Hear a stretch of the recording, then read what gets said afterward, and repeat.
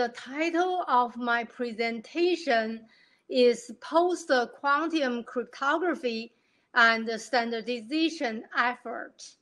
So in this presentation, I will introduce post-quantum cryptography in a high level, and I also talk about standardization because that is the organization I'm working for, and I also cover the standardization effort in SC27 in some other standard organizations. First, I like to talk why we need post-quantum cryptography. Currently, most of the well-known public key cryptography schemes like RSA and Diffie-Hellman are based on certain hard problems. These hard problems are hard because relatively to the classical computers, they are hard. So that's why RSA and Diffie-Hellman are secure.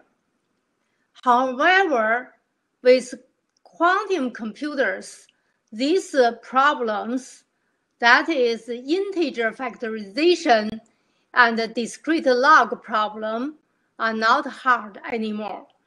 By Shor's algorithm, these problems can be solved in polynomial time.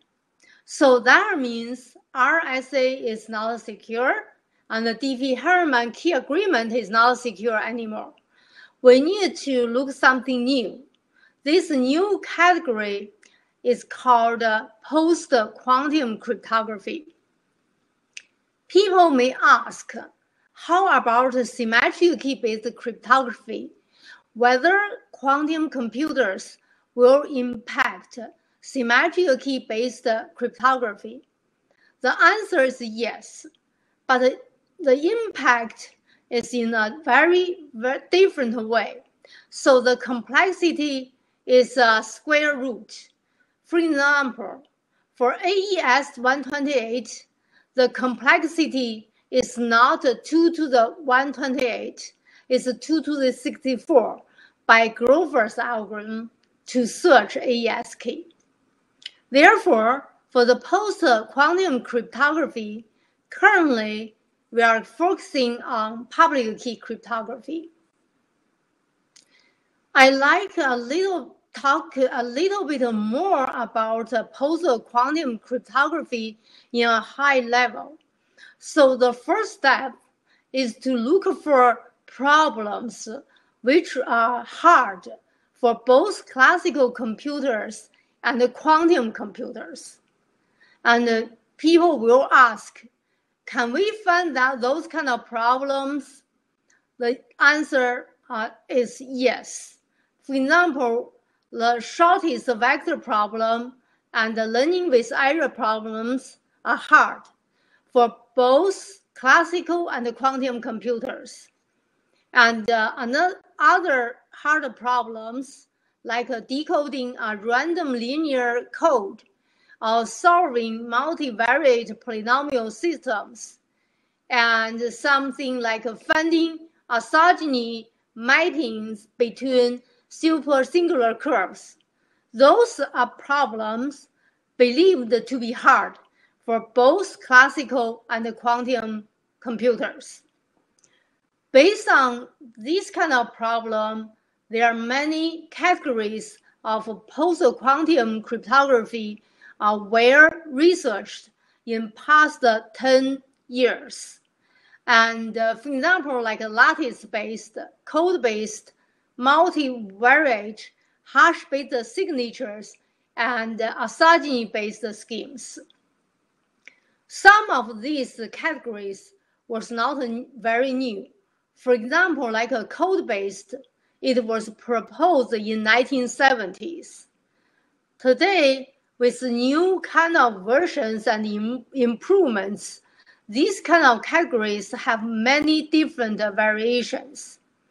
So the post-quantum cryptography has been a very active research area in the past decade. Hundreds of publications each year were published.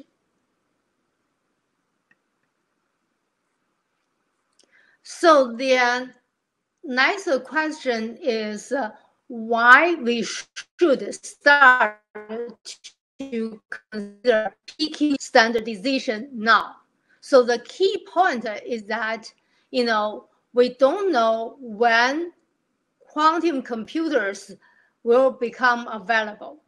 So assume that it will take Z years.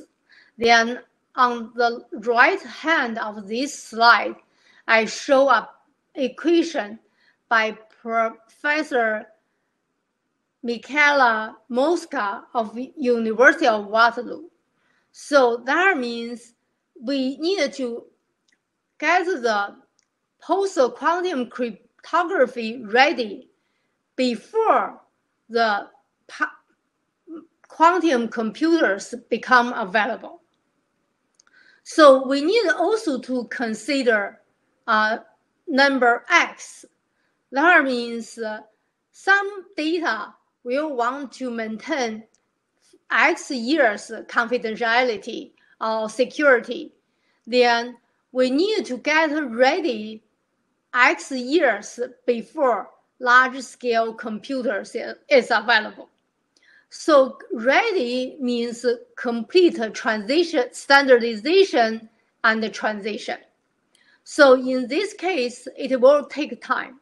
First, it's not easy to select the good algorithms to standardize among very rich results.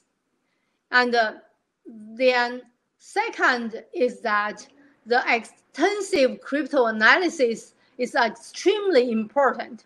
It will take years to find out whether this is secure. Then public key cryptography has been used everywhere today. Transition is not going to be easy. It will be full of challenges and adventures. So that's why we need to start now. So first, I would like to introduce NIST milestones and timelines. NIST started to do the standardization procedure in 2016. We have an announcement. Then in 2017, we received the first round candidates. And 2018, we had our first conference. And 2019, we narrowed down to 26 second round candidates.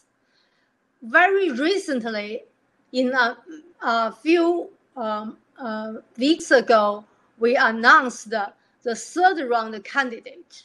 So NIST will have a conference in the spring of 2021, and we plan to release draft standards in 2022 and 2023. I will talk each round of the candidates in the later slides. So this is the major timestones and the timelines. So first, I talk about scope of the NIST PQC standardization. This include public key encryption or key establishment. And then the second function is digital signatures. Very basic functions. We use the secure definitions well accepted by the crypto community. For encryption and key establishment, we want to have CCA2 security or CPA if it's a one-time kind of key establishment scheme. Then for digital signatures, we want EUF CMA security for signature. So we defined 5 levels of security. That is, each submissions should provide some parameter sites to map to the security levels. So in the first round candidate, we received 82 submissions from 25 countries and 6 continents. 69 and proper. So I want to say that the research community has been very enthusiastic about the submission. And another point I want to make is that this has become a mature area because so many submissions means a lot of people have been doing the research. So the distribution of the submissions in the well-researched categories like lattice-based and code-based multivariate and stateless hash-based signatures and some symmetrical key-based. And there are some new categories. Then we narrow down to the second round after the first high-level analysis and to get rid some kind of schemes which were broken or with some secure flaws or some not very well considered schemes.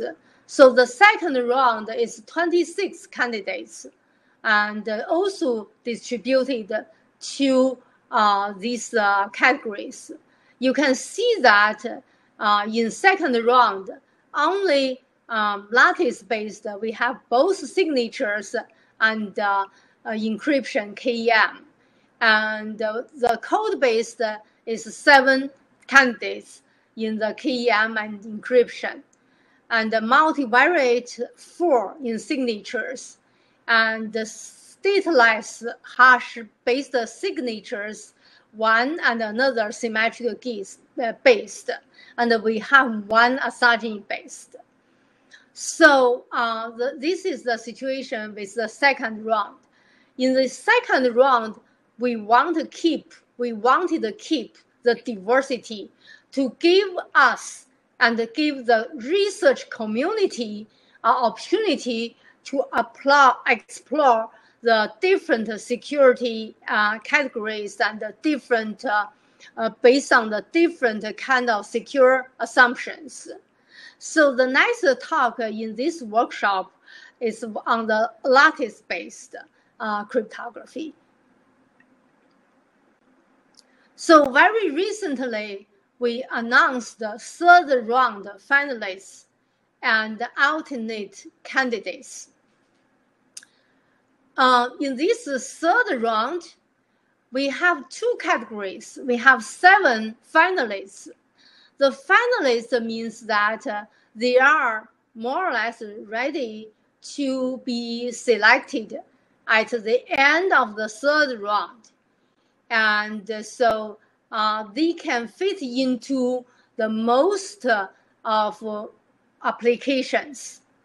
And the alternative candidates consider need further study, they have potentials, however, certain kind of research are needed. So we probably will have a first round to consider the alternate candidates. So in this table, the finalists are colored with red and the alternate candidates colored green. So then I will talk a little bit more about what we considered in selecting algorithms from the first round to the second round to the third round, and some challenges.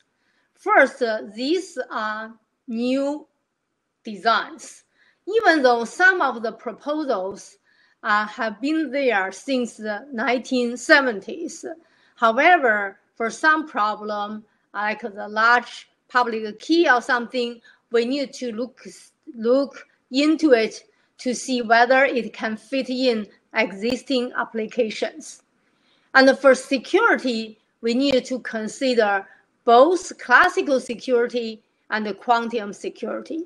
We need to look into the secure proofs and to see how much confidence people have with those security proofs. And any attacks, this not only for the basic theory, say whether the shortest vector problem is hard, whether learning with error problem is hard. It's really everything, including padding, including encoding, and everything. And for performance, we need to look into the parameters. We need to look into the efficiency of the key generation, encryption, decryption, signature, and verification, and the performance over the software and hardware. The research community has helped us a lot in benchmark performance. We have several results and the website to display the performance benchmarks. And we also need to consider the trade-offs. And for example, some of the schemes are faster in signing and some faster in verifying. Some has a big public key, small signature, and some have relatively small public key, but the signature is large. So we need to find out in the real life application what is preferred. Then more challenges ahead because we need to consider transition and migration. Currently, public key cryptography has been used for communication security in most of the network protocols like Internet Key Exchange and transport layer security like TLS. And then digital signatures has been used for code signing to form trusted platforms. When you boot your phone, when you download an application and install an application, it will use digital signature. So the replace these well-deployed public key cryptography schemes will not be easy. We need to understand new features, characters, implementation challenges. We need to identify barriers, issues, showstoppers, and sometimes justification is needed for some of the protocols and implementations, and reduce the risk of disruption in operation and security. In today's world, we cannot imagine we interrupt internet operation for 2 hours or even 20 minutes, or even 2 minutes could have some disaster. So we need to have a smooth transition and migration. So then next, I like to talk about ISO SC 27 effort on quantum-resistant cryptography. Actually, this is a post-quantum cryptography, and the different term is used in IC 27. Between October 2015 to November 2017, we have a 24-month study period. Then we have 4 rounds of the call for contributions. And from these contributions, we received some kind of consensus about the urgency for IC27 to prepare for standardization of quantum-resistant cryptography. So preparation is very important in IC27 to lead a successful standardization. because so many experts from different countries and with different expertise. So we need to understand post-quantum cryptography. As a result of the study period, we determined to draft a standing document. This standing document numbered number 8, SD8. So it created as 6 parts. So right now it's publicly available. So part 1 is general introduction. Part 2 is hash-based signatures. Part 3 is lattice-based mechanisms. Part 4 is coding-based mechanisms. Part 5 is multivariate mechanisms. And part 6 is super singular elliptic curve asynchrony cryptography. So we have an editing team consists of more than 10 experts in the post-quantum cryptography. So please look at this SD8 at this link.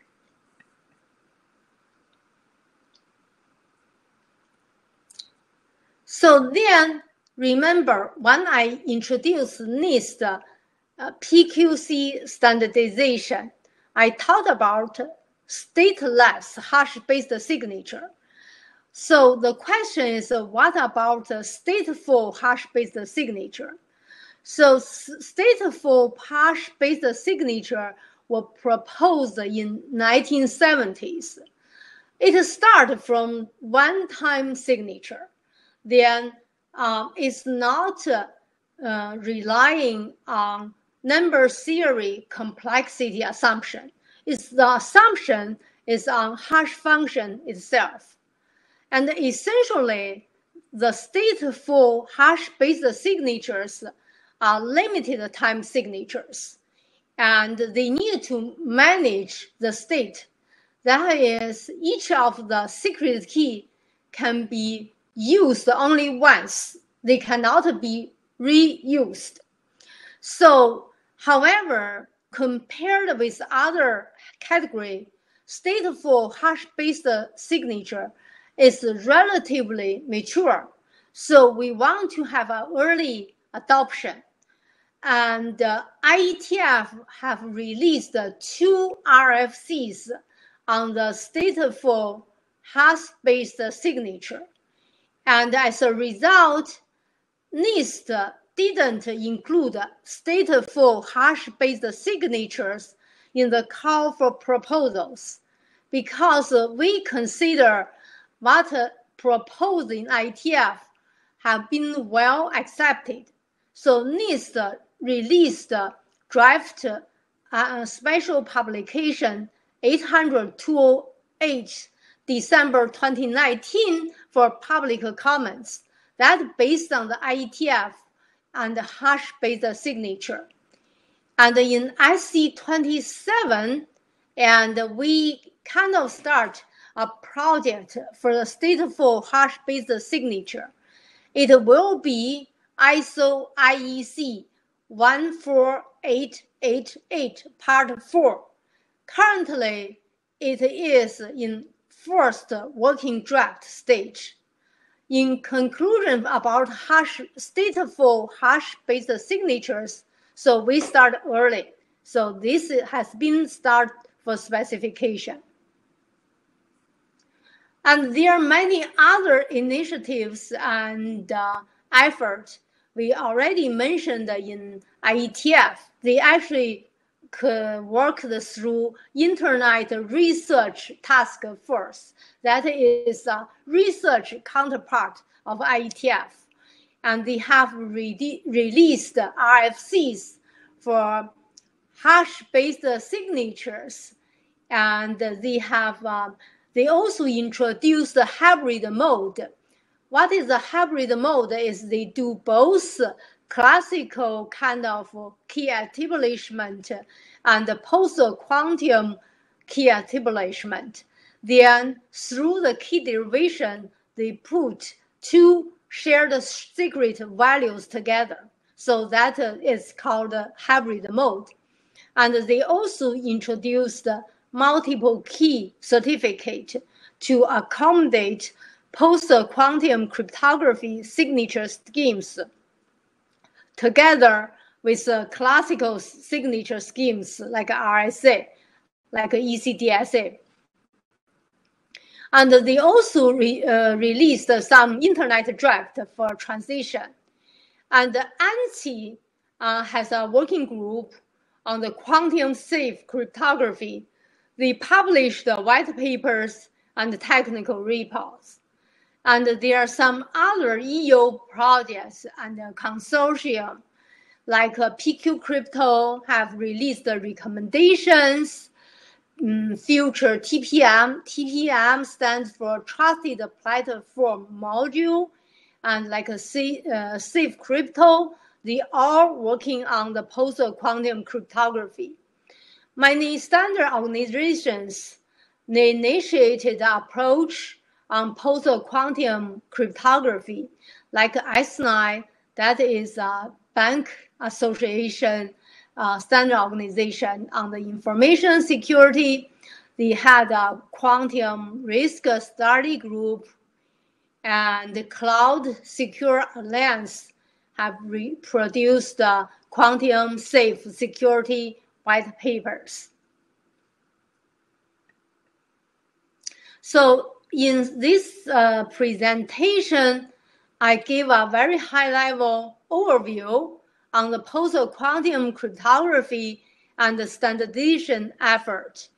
And the NIST post-quantum cryptography standardization is in the third round. And we will have a conference next spring.